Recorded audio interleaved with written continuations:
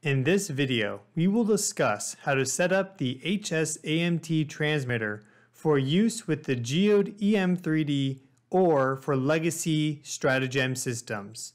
First, our field technician will explain why you might want to use an HSAMT transmitter with the Geode EM3D. Sometimes the natural field signals are too weak. This transmitter will help fill in the natural field with artificial signal. We measure E and H fields, which then through a calculation, through an FFT and other calculations, we produce impedance curves. This will give you apparent resistivity and phase against frequency. This information can then be inverted and give you resistivity against depth. This transmitter is a portable, battery-powered EM transmitter. This transmitter consists of an electronic box, a power cable, ground state and ground wire, frequency switch or start switch, and the actual antenna.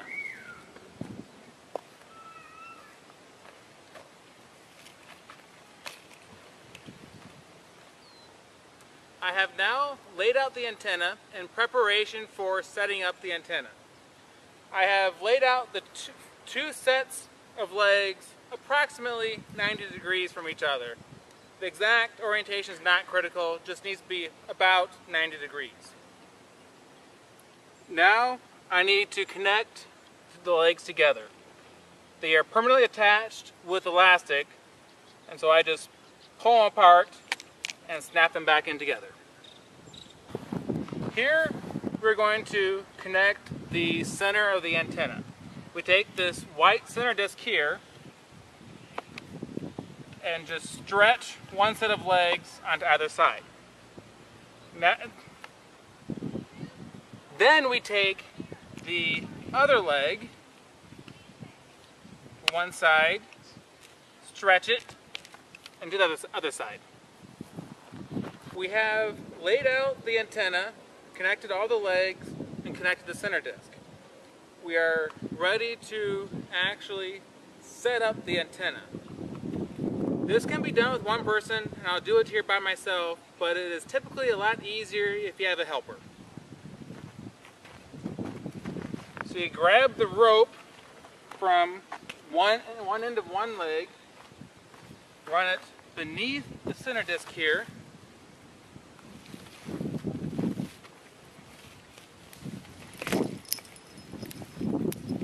and clip it onto the far side.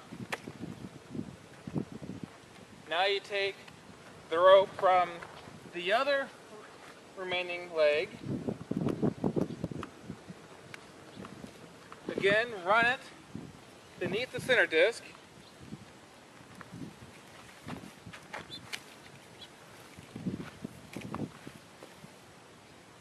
and clip it to the opposite leg.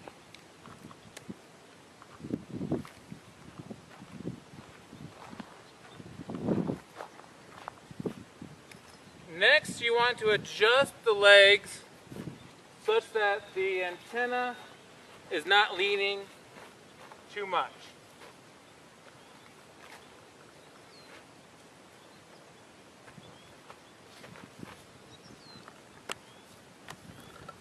Sometimes you'll have to step back a few feet and make sure that the antenna is even.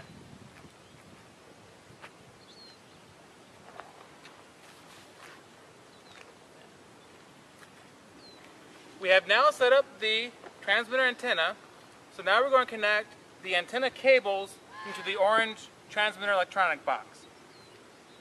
There are connectors on each side of the transmitter box. One cable comes in into each side of the transmitter box.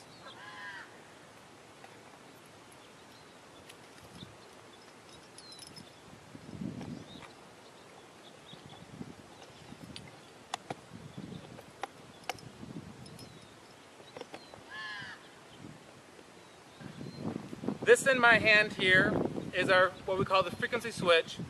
It is just the start. This is the start switch for the transmitter. Simply press it to start it, and the transmitter will automatically run by itself, and it will shut itself off. If you need to stop earlier, press it again, and it'll shut off. The last step here is to connect the battery. First, you want to connect the battery power cable to the orange electronic transmitter box.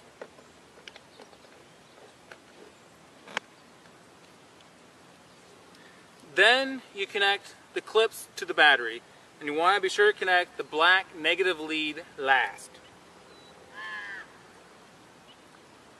The transmitter is now set up and ready for operation. This transmitter is controlled through a simple switch here.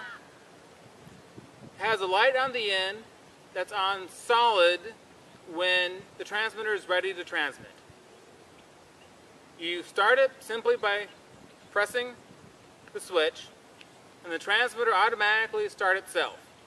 It will run through its 15 frequencies and stop when it's done. While it's running, the light on the end of the switch will be flashing.